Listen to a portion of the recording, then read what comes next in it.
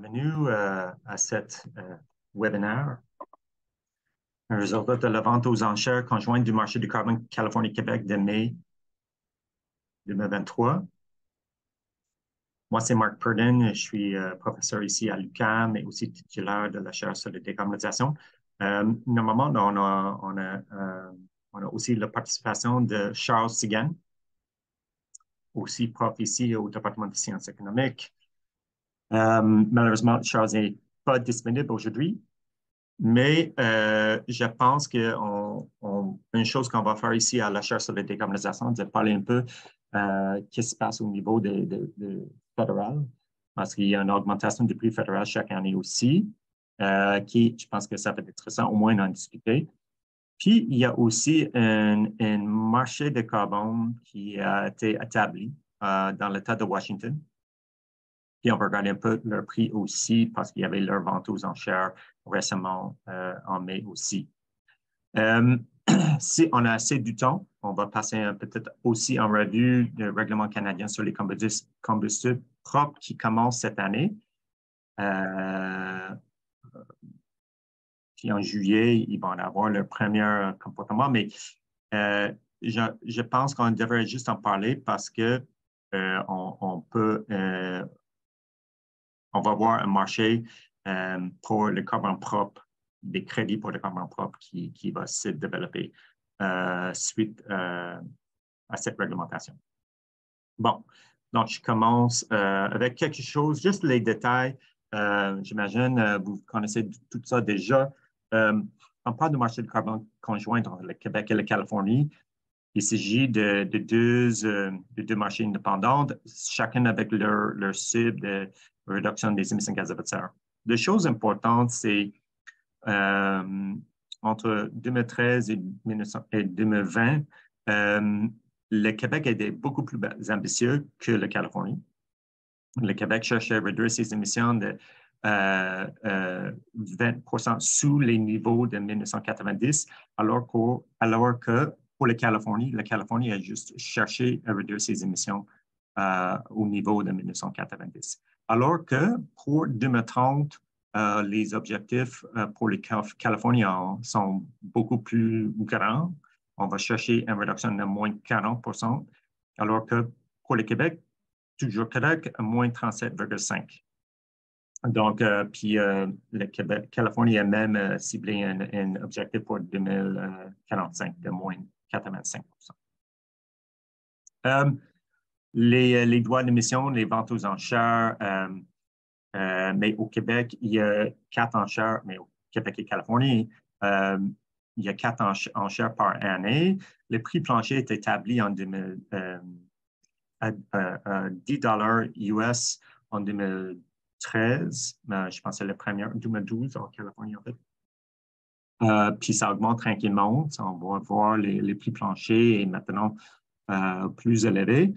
Puis il y avait une attribution gratuite qui était, au début, c'était assez large, mais a diminué par la suite. Je pense que la majorité des droits d'émission, 80% sont alloués attribués par la vente aux enchères, puis peut-être 20% par attribution gratuite. Comme on peut voir dans ce tableau, c'est juste qu'on voit ça c'est on combiné les émissions de gaz à effet de serre entre le Québec et la Californie. Ça, c'est les réductions qu'on va chercher. Donc, on est là, puis l'ensemble, le cible, et pour cette année, c'est peut-être 350 mégatonnes combinées. Mais on sait que les émissions de gaz à effet de serre en Californie sont beaucoup plus grandes qu'au Québec, parce que la Californie est beaucoup plus grande. Mais les résultats, voilà. Le prix plancher n'a pas changé depuis plutôt cette année. Mais le prix de vente final a vu une légère hausse depuis le dernier.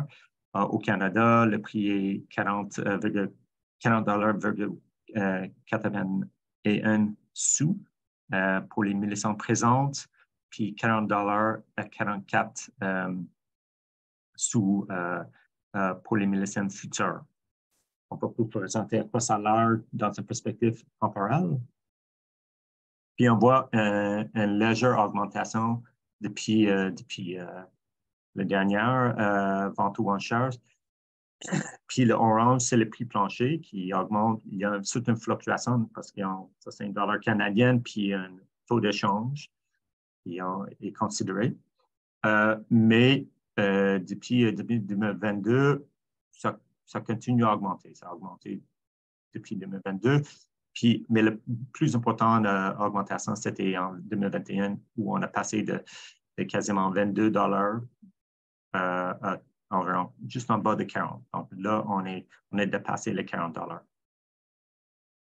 Ça, c'est les milliscents présentes, mais on voit un peu la même chose pour les milliscents futurs.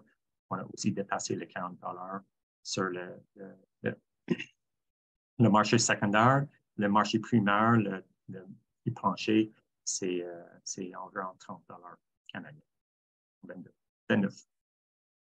Donc, entre les choses importantes entre les deux, c'est oui, le prix de marché secondaire a augmenté. Ça, c'est le vente aux enchères, ça, c'est le prix vendu et décollé du prix plancher. Donc, ça, c'est un bon signe. Ça veut dire qu'il y a beaucoup plus de concurrence pour les droits d'émission, qui suggère qu'il y a plus intense réduction des émissions de gaz à effet de serre. Il faut souligner qu'on n'a pas juste le marché du carbone au Québec, on a les autres politiques complémentaires, les réglementations, mais ça, c'est un peu plus compliqué. On peut discuter ça une autre fois.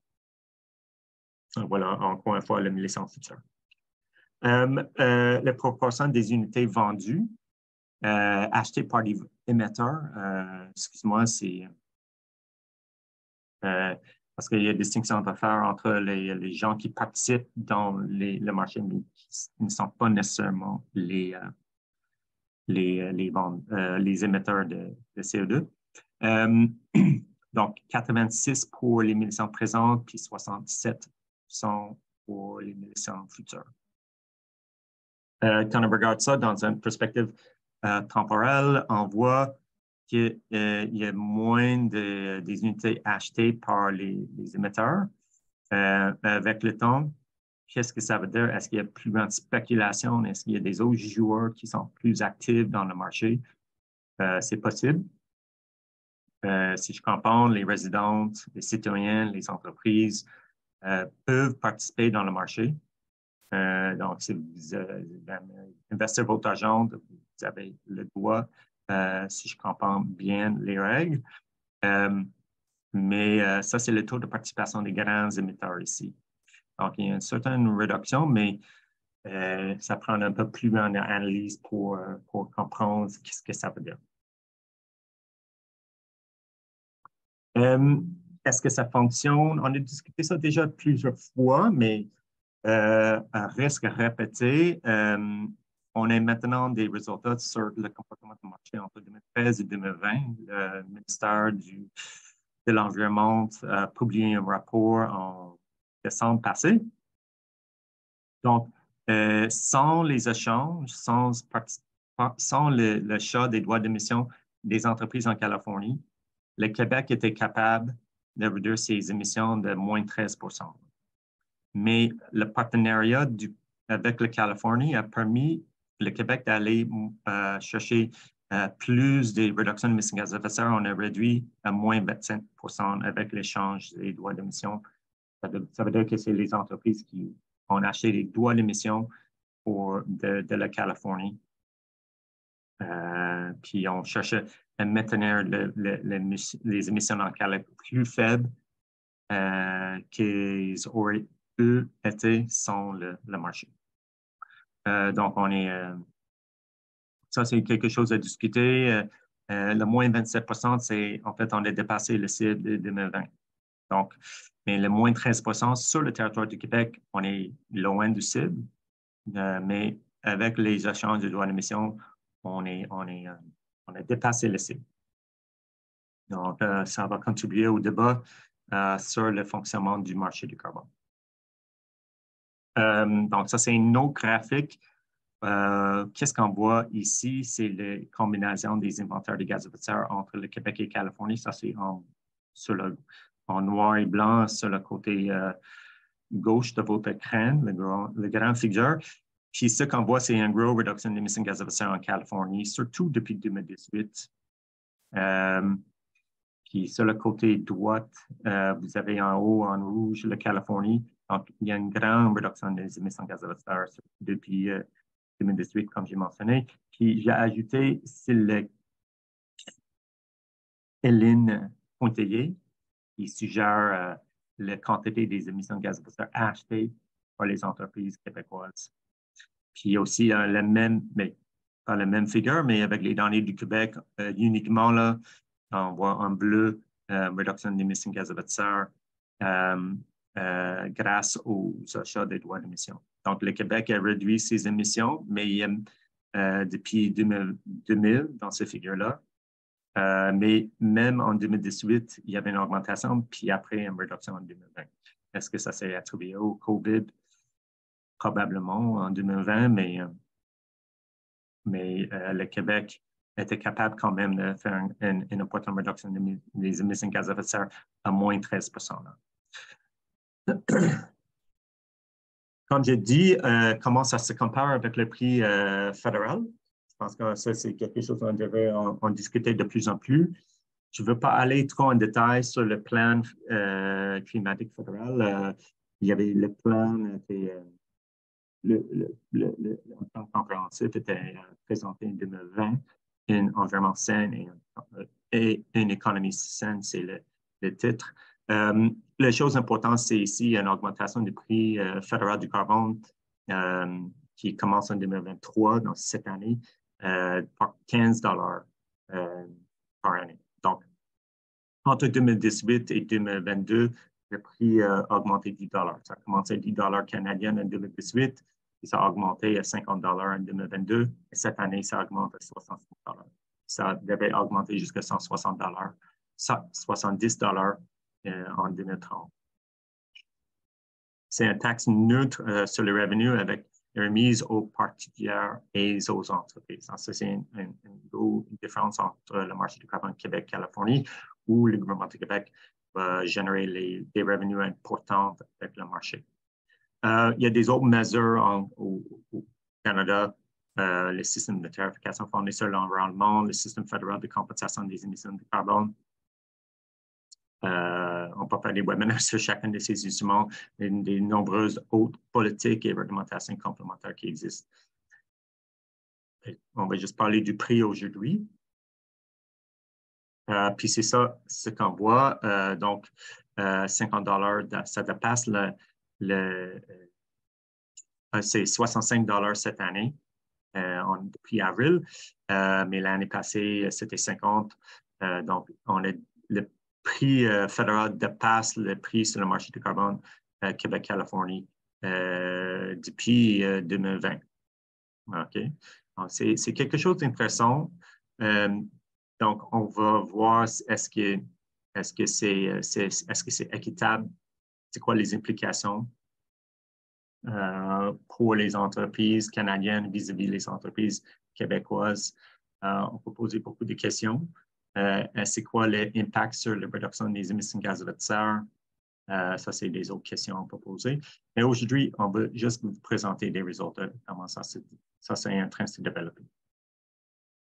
Donc, vraiment, les mêmes données. La ligne orange, c'est le prix plancher Québec-Californie. La ligne verte, c'est le prix final, prix de vente final Québec-Californie. Puis la ligne rouge, c'est l'augmentation du prix fédéral du carbone.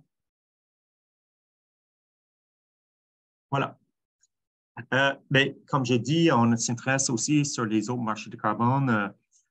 On va présenter des résultats de l'État de Washington. Puis, on s'excuse ici. En fait, ils ont annoncé le résultat la semaine passée, donc on avait incorporé ça dans nos diapos. Puis, ça, c'est le prix de vente finale. Ça, c'est la chose peut-être la plus importante. C'est vendu à 66,8 85 sous canadiennes, 56,01 $ US. Le millésime présent, le millésime futur. On n'a pas fait les calculs pour le millésime futur en canadienne, mais c'est intéressant parce que en dollars US, c'est moins dispendieux que les millésimes présents. Une autre chose, on peut dire que tous les droits de mai étaient vendus sur le marché de Washington. À quoi ça a l'air vis-à-vis des autres prix qu'on a vus? Donc, le prix sur le marché de Washington est plus élevé que le prix sur du fédéral, au moins pour les millésimes présentes. Pour les millésimes futurs, c'est un peu moins intéressant. Je n'ai pas inclus le prix fédéral ici. Ça, c'est juste les prix relatifs au marché de carbone conjoint Californie-Québec. Puis on voit que c'est quasiment la même chose pour les millésimes futurs Washington vis-à-vis Californie-Québec. Mais je vais reculer sur le prix Washington vis-à-vis des autres prix qu'on a vus, Québec-Californie et aussi le gouvernement fédéral. Donc voilà, c'est quand même des résultats intéressants. Donc le prix, l'État de Washington a sa propre marché de carbone, mais ce n'est pas lié avec des autres juridictions. Donc, ils ont gardé ça un marché fermé, disons. Je peux peut-être en souligner qu'il y a aussi un marché de carbone en Nouvelle-Écosse. Je pense qu'il y a un débat entre est-ce que la Nouvelle-Écosse est assujettée au prix fédéral ou est-ce qu'ils ont créé leur propre système. Il semble qu'ils continuent maintenant avec leur propre système de marché de carbone. On n'a pas eu le temps pour mettre le prix. Je pense qu'ils ont annoncé la vente aux enchères juste hier. Mais il me semble que les prix sont environ 25 $, en bas de 30 $. Mais on va chercher les inclure dans les webinaires futurs. Donc voilà encore les millésimes futurs avec Washington. Le petit rose ici, puis le prix plancher est vraiment semblable entre le Québec, Californie et Washington, dans les deux cas. Donc, ça a pris peut-être 20 minutes pour vous présenter ces résultats-là. Et moi, je voulais juste aussi vous présenter un peu un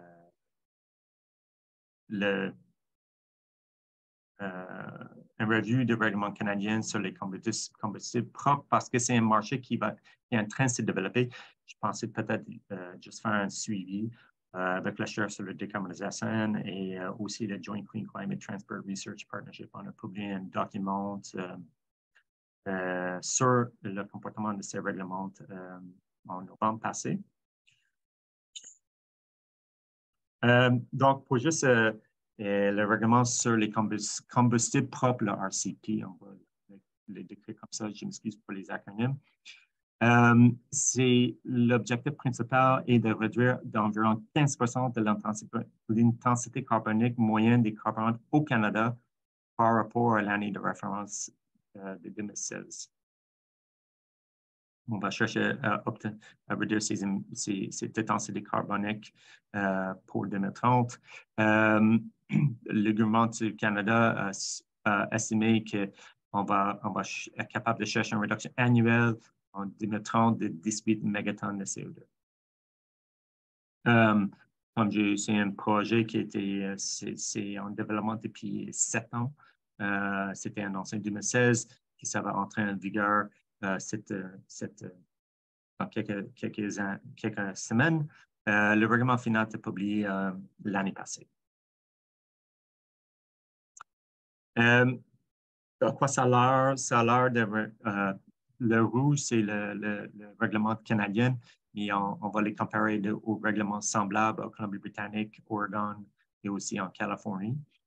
Ce règlement est vraiment basé sur un règlement qui a été développé en Californie, le Low Carbon Fuel Standard.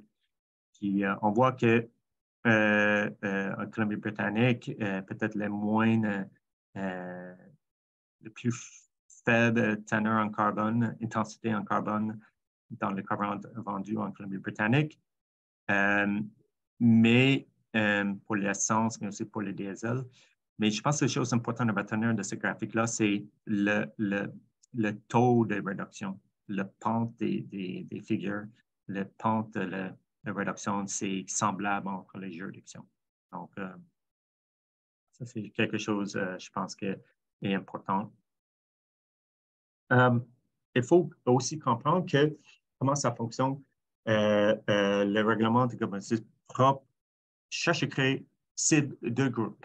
C'est le producteur, distributeur de combustibles fossiles liquides, mais aussi les entreprises qui produisent des carburants propres et faits dans teneur carbone. Okay? Donc, les producteurs de pétrole, les carburants fossiles liquides, eux sont obligés de participer, ils sont assujettis à ces réglementations. Ils sont exigés de réduire leur intensité carbone dans tout leur combustible qu'ils produisent, ils vendent. Mais pour faire ça, ils peuvent acheter des crédits, on va les appeler des crédits de carbone propre, des producteurs de carbone propre, qui, pour eux, ces entreprises, c'est la participation volontaire. Ils doivent produire un certain type de carburant qui est reconnu par le gouvernement canadien en propre, puis ils doivent être capables de mesurer ça.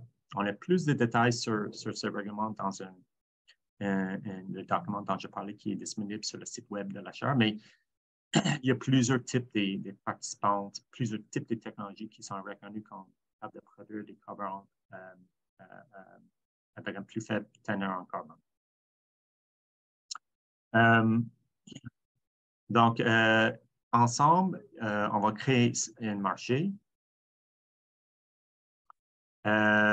Puis les entreprises, comme j'ai expliqué, les entreprises qui produisent ou vendent les carburants fossiles doivent respecter l'intensité pour les combustibles de transport qu'elles distribuent. Et pour se conformer, les entreprises peuvent générer les crédits eux-mêmes, acheter des carburants qui contiennent des crédits ou acheter des crédits sur le marché. Donc, le système de crédit devient important dans ce règlement aussi, mais ce n'est pas un marché lié avec les marchés de gouvernement. C'est aussi les crédits, on ne peut pas les échanger entre ces deux types de marchés parce qu'ils ne mesurent pas nécessairement la même chose. Donc, les crédits sont entièrement fongibles entre les pots de combustible, puis c'est un marché qu'ils sont en train de créer. Plus de détails dans le rapport dont j'ai parlé. Donc, j'ai indiqué qu'il y a des protocoles de génération de crédits canadiens des combustibles propres. Donc, il y a des technologies, des procédures qui sont reconnues pour produire un carburant qui avec un plus faible teneur en carbone. Donc, il y a 3 grands groupes de protocoles. Le premier, c'est de fournir des combustibles fossiles liquides à faible teneur en carbone. Pour certains, peut-être c'est pas évident, mais comment ça peut se passer. Mais avec le développement des technologies de captage et stockage du carbone, voilà, c'est une possibilité qui est reconnue par le gouvernement canadien. Donc, on ne va pas éliminer le CO2 et les émissions de gaz à effet de serre, mais on va réduire l'intensité. Le deuxième groupe, c'est le fournir des combustibles liquides alternatifs à faible teneur en carbone, exemple les biocarburants améliorés. Puis, un autre groupe, c'est le changer de combustible et d'énergie et passer de l'essence ou du diesel au gaz naturel ou à l'électricité. Donc, une autre façon de créer des crédits, c'est de changer le type de carburant, soit aller vers le gaz naturel ou l'électricité qui a moins des émissions de gaz à effet de serre. Donc, entre ces deux dynamiques, les producteurs, eux, qui sont capables d'offrir les carburants de plus faible teneur en carbone, on fait des calculs et on va arriver à une certaine offre de crédit. Puis aussi, les règlements exigent que les producteurs et distributeurs de carbone fossile demande des crédits. Donc, on crée un marché entre ces deux éléments. Donc, on n'a pas de prix sur le marché canadien, mais ça, c'est l'exemple des prix qu'on trouve en Californie sur la norme Low Carbon Fuel Standard. Puis ce qu'on voit, c'est l'instrument a débuté en 2013. C'était très faible, mais ça commence à monter en plus de 100 $ par tonne de CO2 en 2016. Puis il y avait un grand entrée en 2020, peut-être lié au COVID, je ne sais pas, le prix a dépassé 200 $ par tonne de CO2. Puis plus récemment, ça a tombé à 2000, en bas de 100 $, là. Même en bas de 70 $. Vous pouvez trouver ces données sur le site web de Californie. Ils ont créé un LCS Data Dashboard. Donc, c'est peut-être une chose qu'on peut envisager à faire ici.